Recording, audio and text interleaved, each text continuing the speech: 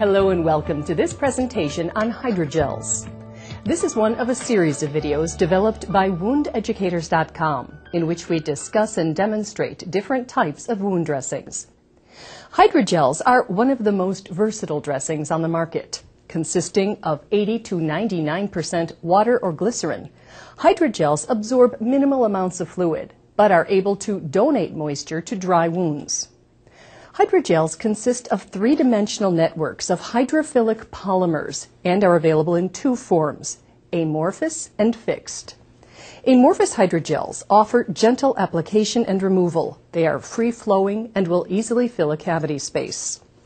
Fixed hydrogels are usually manufactured in the form of a thin, flexible sheet. Almost all hydrogels require a secondary dressing. Hydrogels have a range of useful benefits. For example, they provide a moist wound healing environment and assist in autolytic debridement.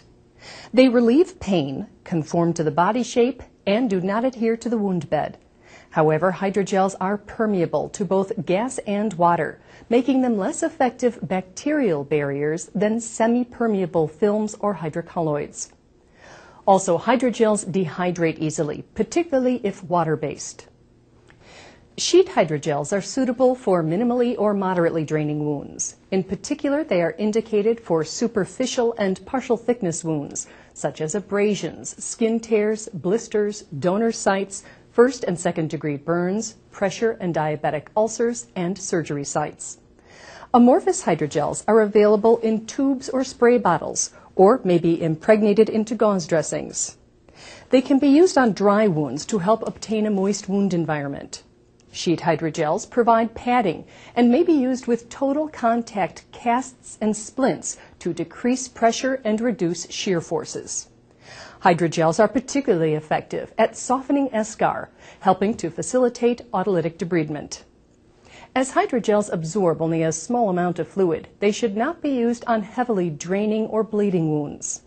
Sheet hydrogels should not be used on infected wounds.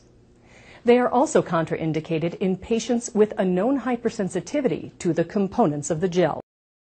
To learn more about moist wound healing and other key concepts in wound care, you may wish to consider becoming certified as a wound care specialist.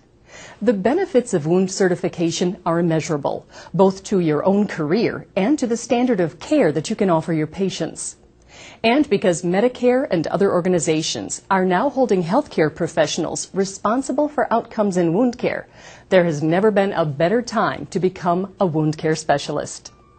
WoundEducators.com is dedicated to helping you take this all-important step in your career and to help you handle any type of wounds you may encounter in your daily practice.